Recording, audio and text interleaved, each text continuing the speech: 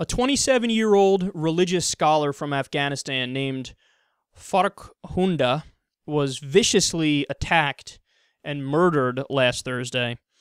She was beaten with sticks and stones were thrown at her. She was pushed from a roof and run over by a car and set on fire before her body was thrown in the Kabul River.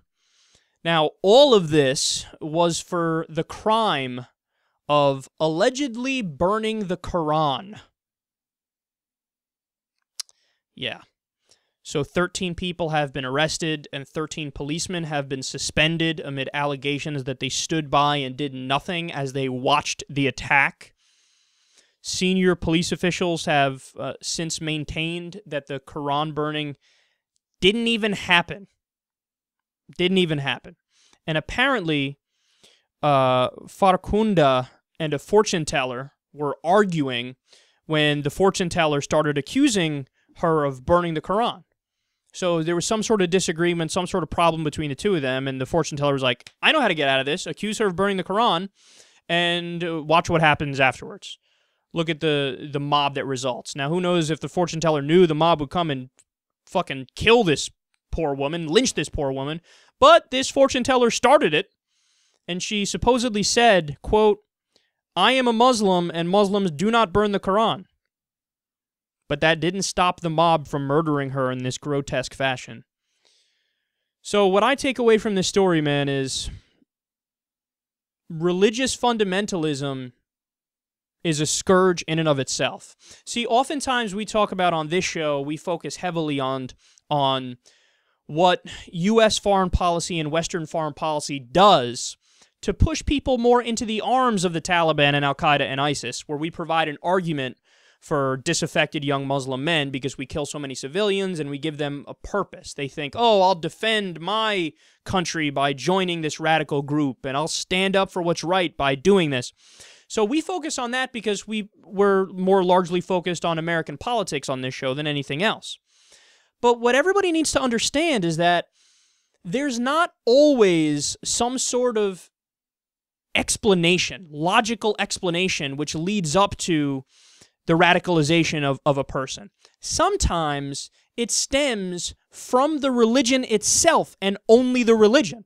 Sometimes these radical beliefs do develop in a vacuum, where all things being equal, being raised in what otherwise would be a normal family, if you have a family telling you this holy book is true, this holy book is from God, anybody who disagrees with it is the enemy, anybody who disagrees with it is the infidel, and you are right to respond with violence in that circumstance. If you're raised like that, oftentimes you're going to respond like that. I mean, look at the fucking Hitler Youth. When they were raised, thinking, no, the Aryan race is superior. The Germanic people are superior. You are superior. At the other end of the spectrum is Jews and gypsies and blacks and others, and you're just better than them, and you are saving humanity by eliminating them. So remember that. When you're shoving Jews into a gas chamber, it's cool because you're just better. And when you brainwash somebody sufficiently, they believe it. So they're acting purely off of these ideological reasons. There is no, hey, look at these extenuating circumstances which push them into this direction. No, it's the brainwashing is what it is, and the beliefs came about through that. And as Sam Harris always says, beliefs have consequences. And what you're dealing with here, when you look at something like this, there is no point the finger here, point the finger there, point the finger this way. No. The issue is the tribalism of ideological fundamentalist religion. And in this case, it happens to be Muslim fundamentalism. Now, there are other examples too. So the KKK, for example, is another perfect example of there's no, extenuating circumstances of, well, this happened and that happened and that's why they were radicalized. No.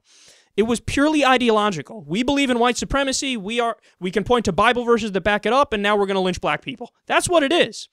There might have been some perceived injustice, but it was not real. Their perceived injustice was, oh, blacks are going to be treated equal now? Fucking lynch them.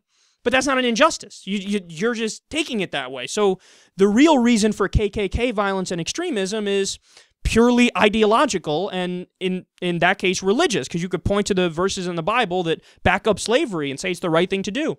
In this case, it's purely ideological and Muslim, where they think, no, either you're part of our tribe, you're part of our group, or you're not. And if you do this thing like burn our holy book, we're going to fucking kill you. So this is a problem, man. Every person who's sane and rational should stand up against all religious fundamentalism and let everybody know, if you believe any of these books are literally true, you're just not that bright. You're not reading everything. You're not exposed to the internet and all the information that's available. You haven't tried to Google contradictions in X, your holy book. You fill it in. You haven't read various sources. You haven't really looked into it. You're just accepting it because you accepted it because it was passed down to you and it's cultural, and you're not a critical thinker. So what we need to do, the appropriate response to this is ridicule and mockery and calling them what they are: stupid, dumb, ridiculous, primitive. Caught in a previous age. You can't act like this. The extent to which religion is acceptable is the extent to which people blow off the more conservative fundamentalist views of their religion. And that goes for all the different religions. This is an absolute scourge, and you got to take the venom out, man. You need to have a reformed movement, a reformed Muslim movement, which steps up and says, here's a different interpretation of these various violent verses in the Koran, where it's okay if somebody disagrees with you. It's even okay if somebody fucking burns it, okay? We need to get to a place where anybody can burn any holy book and is viewed rightly as, that's just freedom of speech. They disagree with it, and that's fine. And by the way, are you really that insecure, too? Like, they truly believe it, yet if somebody just utters disagreement, kill them. Well, I don't believe. If somebody utters that they do believe, I'm not going to grab a noose. So when it really comes down to it, you're also insecure and pathetic, on top of unintelligent and dangerous.